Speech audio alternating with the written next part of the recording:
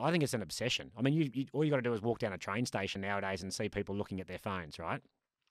So all of this stuff, and then you've got social media, which in a lot of ways, it sits on top of this technology box, and people get sucked into.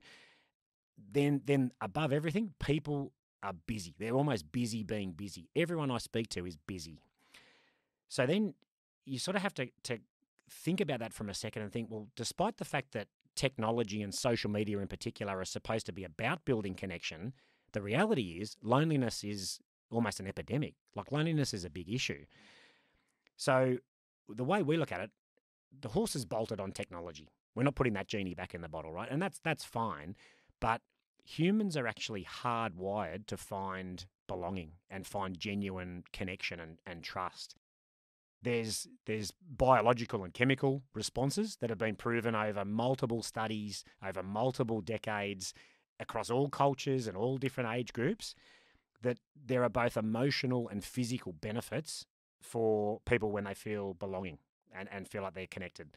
And the question then becomes for us, how can neighborhoods and places that we create enhance people's mental or physical well-being through connection?